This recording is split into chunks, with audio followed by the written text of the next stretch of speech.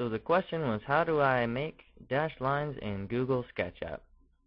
And we will start off by making a solid line. Let's make it 3 feet long. There we go. It's on the green axis. And now, that's all I need to do this. So let's select it and go to the Edit menu and go down to Make Component.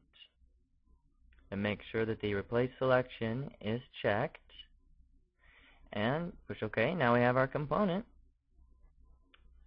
Let's make some copies of it. Using the Move tool, when I push the Control key once, now as I move it, it will make a copy of it.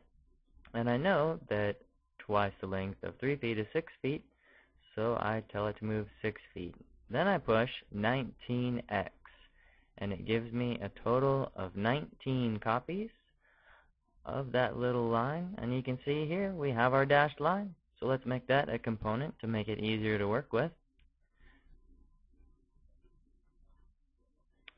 And there you have it. You can scale that to any size you need.